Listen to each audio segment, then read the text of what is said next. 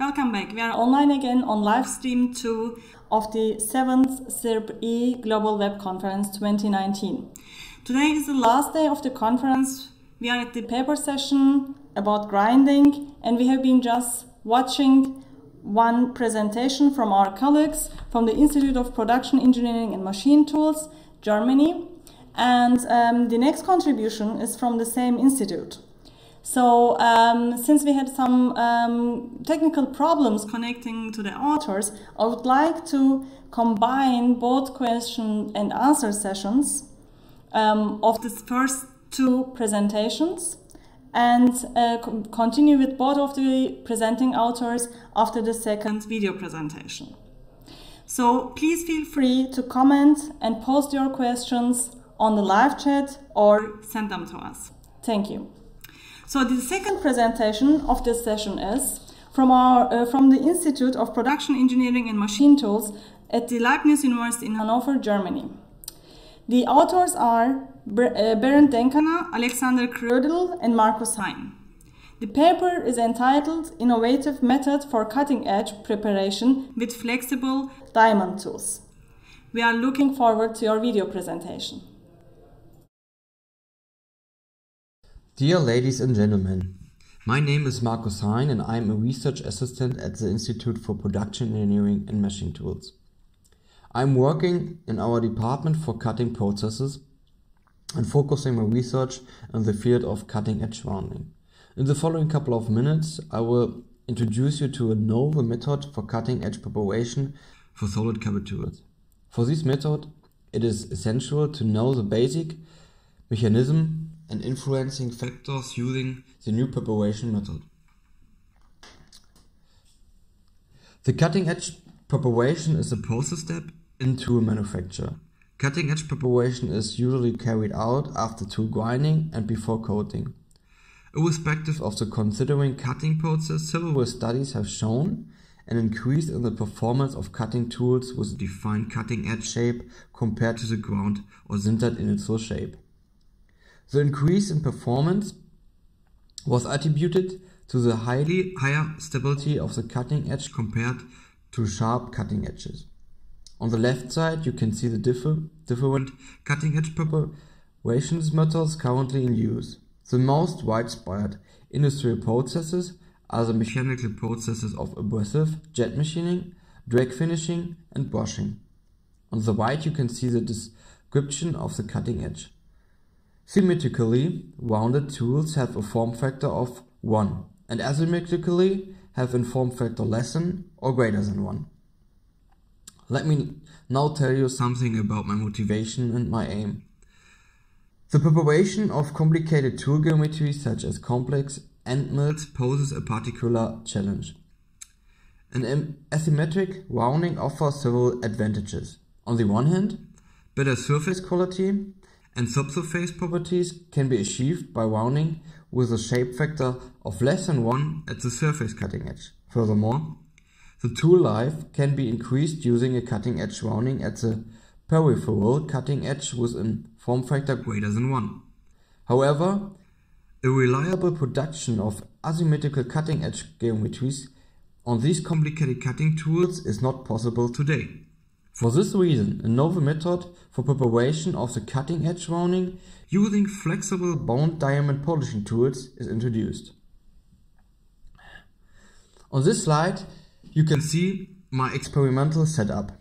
All investigations were carried out on a 5-axis CNC milling center of the type ultrasonic 10 by DMG Mori, as you can see on the right.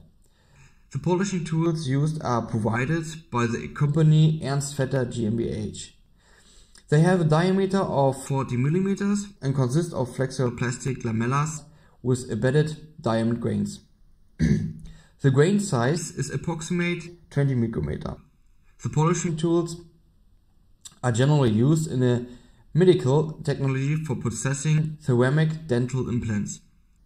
Uncoated carbide edexel inserts with the SMNR geometry and a wedge angle of 90 were used to analyze the effect of process parameters on the cutting edge rounding and to quantify tool wear. In the initial condition, the insert have a sharp cutting edge with a cutting edge rounding of 5 micrometer. The cutting edge rounding as well as the roughness were carried out with the optical roughness measuring device Alicona and Fight Focus G5 that is based here in our institute in Hanover. During the investigations on parallel polishing, 5 process parameters were partially varied in at least 3 stages in order to identify the influence on the cutting edge rounding. In addition, 2 repetitions were carried out per parameter set. The cutting speed, the feed velocity, the tilt angle, the pitch angle and the depth of cut were investigated.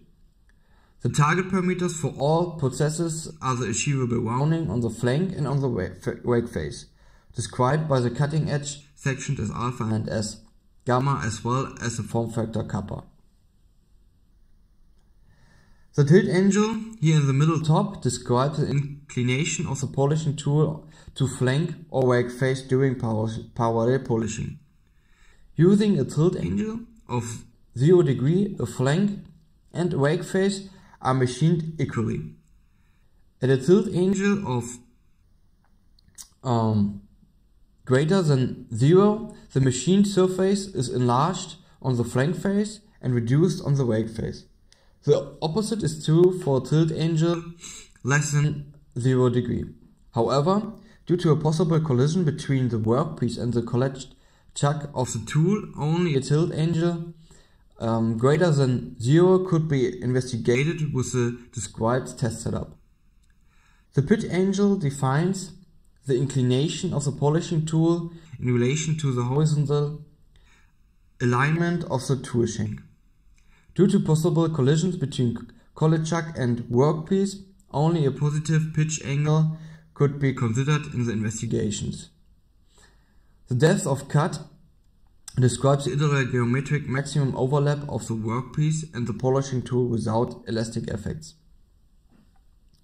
Initially, a cutting speed of 440 meter per minute, a feed velocity of 60 mm per minute, a depth of cut of 0.3 mm, a tilt angle of 0 degree and a pitch angle of 0 degree were selected as process parameters.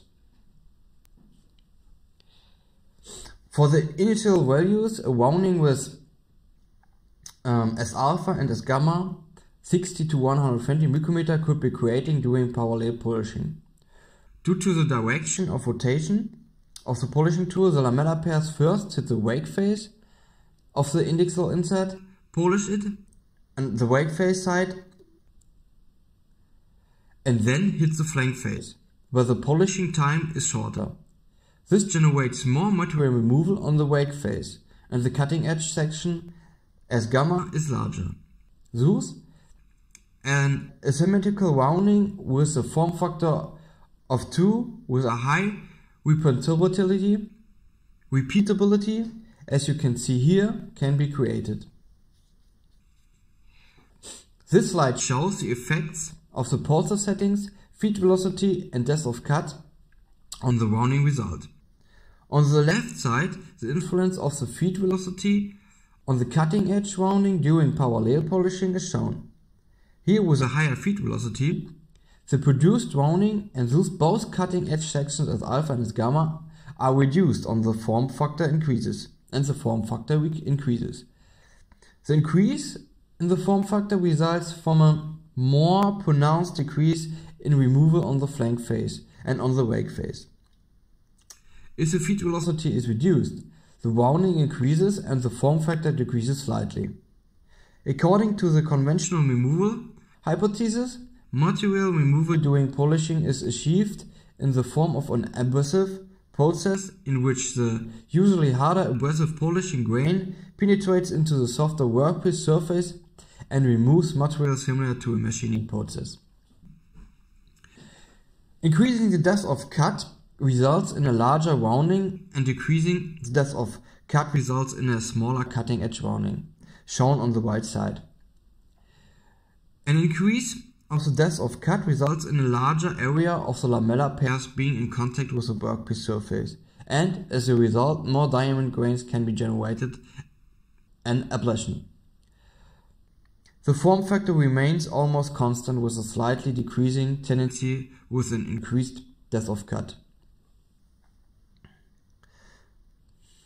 Yes. For the pitch angle and the tilt angle, similar influences could be identified, as shown on the slide.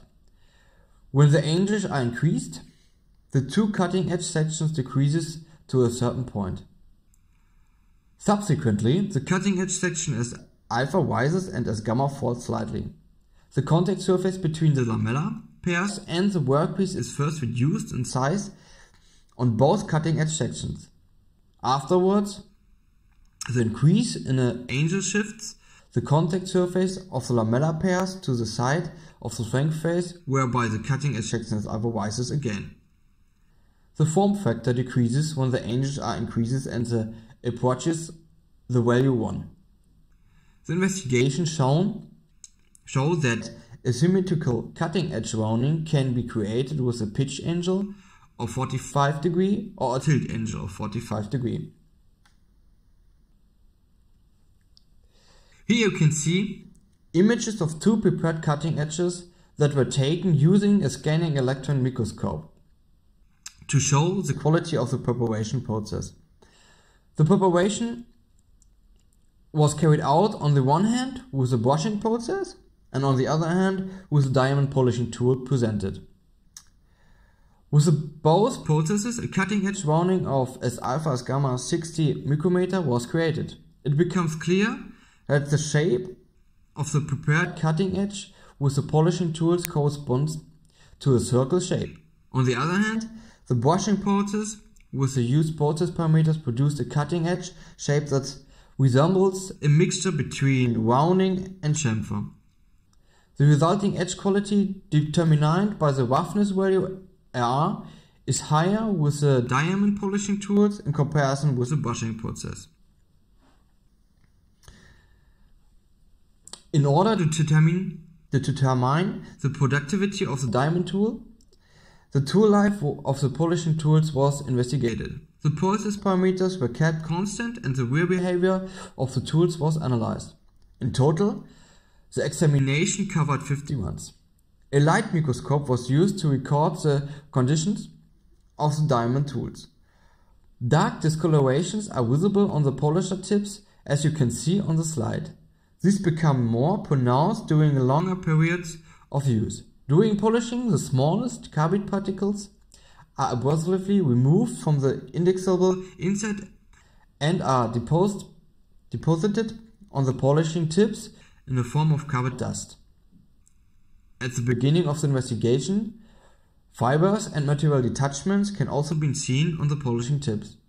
If the diamond tools are used for a longer period of time, the polisher tips will also show a wear surface, AV. The surface increases with a further trial. Let me summarize the results. First of all, with parallel polishing, it is possible to produce both asymmetrical and symmetrical cutting edge roundings with a high repeatability. During parallel polishing, all examined process parameters have a strong influence on the cutting edge rounding. In addition, the wear of the polishing tools can be characterized by the surface AV at the polishing tips. The surface increases with further trials.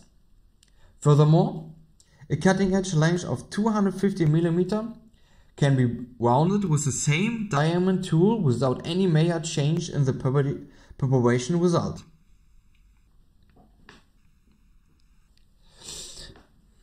In the near future, a new tool concept will be investigated. This tool has interlaced lamellas.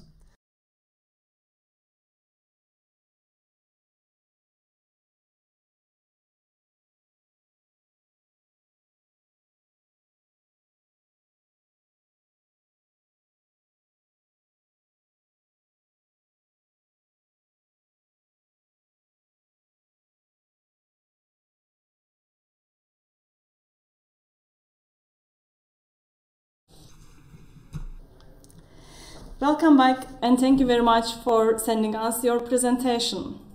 So, as announced before, we have online now the authors and presenting author Tobias Gatzke as well as Markus Hein from both presentations this morning. The papers are entitled, from the first presentation, process design of the patterning process of profile grinding wheels, and from the second presentation, innovative method for cutting edge preparation with flexible diamond tools. So we have already posted the questions regarding the first paper on the live chat, and our corresponding author has started to answer it. The other question we received for the second presentation is, which came just in during the last video presentation. I'm just reading this one to you and hope that you can hear us, or I'm gonna also send it through the chat function to you. So the question is, can you highlight the changing process of the tool by raising up the trial number?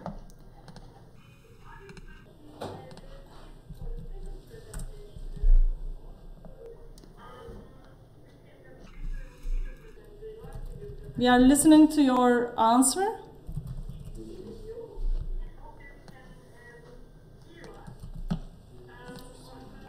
So we are...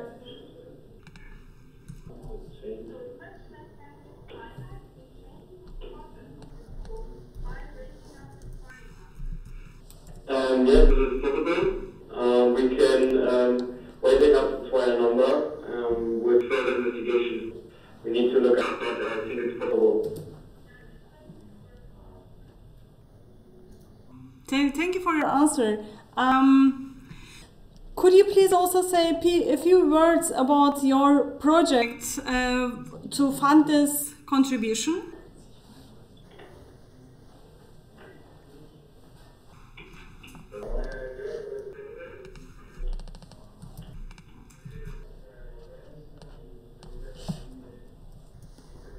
Hello, Markus, can you hear us?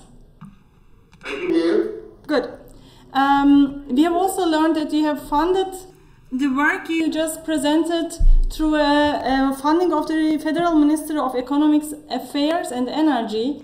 Could you please highlight the importance of the project or of this contribution within the project? I didn't get the question. Can you repeat, please? Okay, I'm gonna send the question to you. Can you repeat the question, please? Yes. Sure.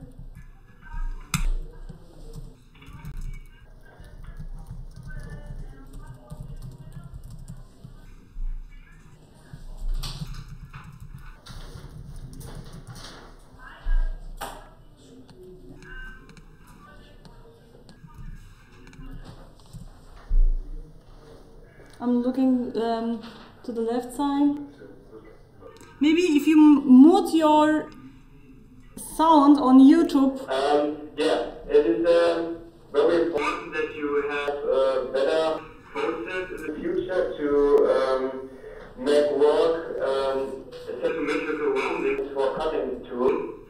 And at the moment, there is no possibility to make it work in the industry. So there's a big announcement for the industry to have symmetrical roundings. And so it's nice to have these polishing tools that you can use for produce a symmetrical rounding. Could you please also detail your challenges for transferring the approach to the industry?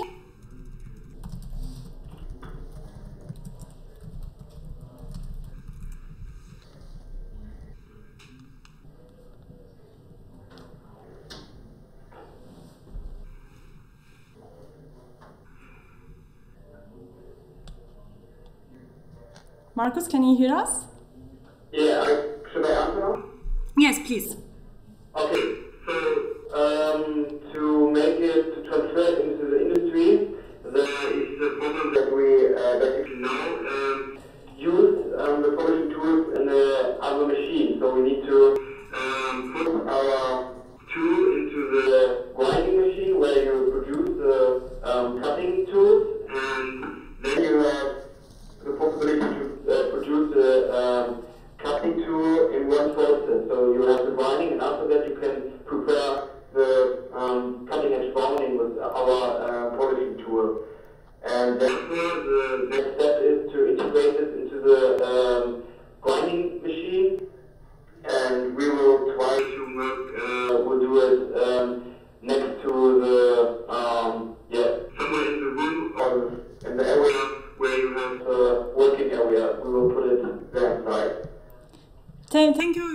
your explanation. We are going to follow your future work and hope to see you soon. Next question is going to be to Tobias. Could you please also answer the same question for your contribution? Yes, please, we are listening to you. The same questions that you raised to Markus, right? Yes, please. Yeah. My question was, my project was also funded from the economy ministry, and it's also quite important for the industry that they have possibilities to improve the productivity of conventional grinding tools, and this is a very simple approach. Usually some stressing tools are common in grinding machines, so the technology is quite known and it can be easily applied, but the used parameters are quite different, so all in all it's a new approach with somehow known tools, so it's easy to apply, and that is why it's funded and also of quite interest to the industry.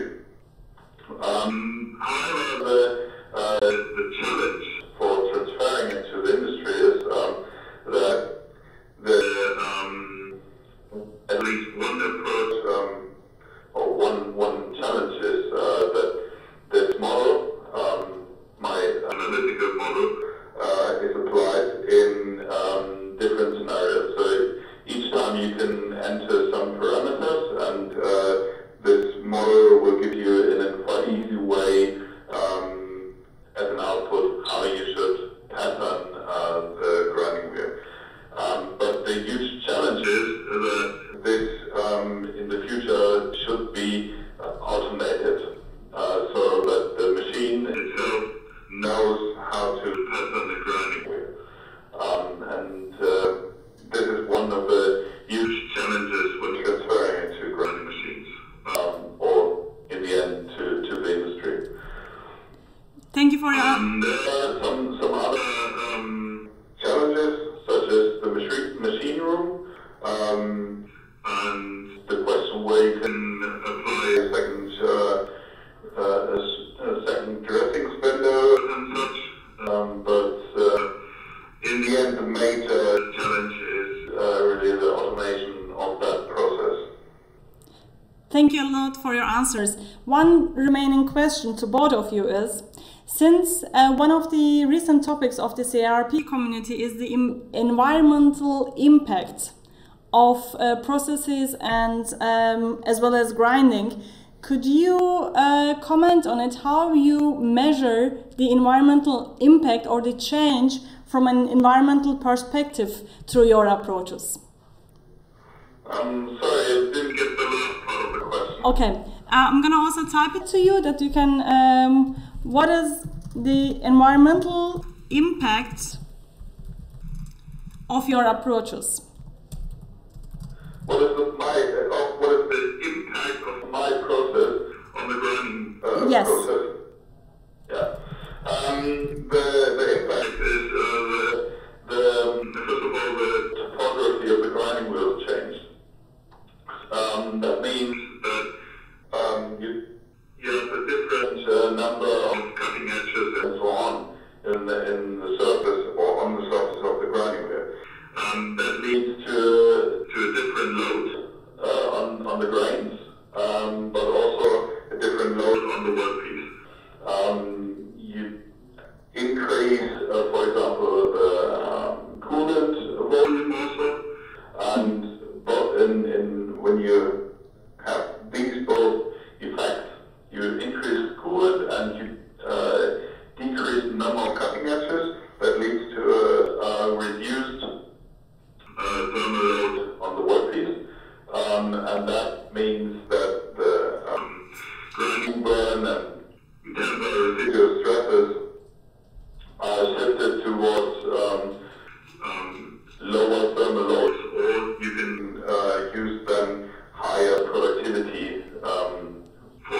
same kind of load. And so in this way, this is the main impact. You change the number of cutting edges and you change the possible free volume for coolant. Thanks a lot for your answers, Tobias. Also, thanks a lot for connecting to us through phone, voice call, and looking forward to see you soon. Bye. Sorry, I didn't hear you. I'm just saying goodbye. Yeah, goodbye. Thank you for the conference. Thank you. It was good fun. Thanks also for your feedback.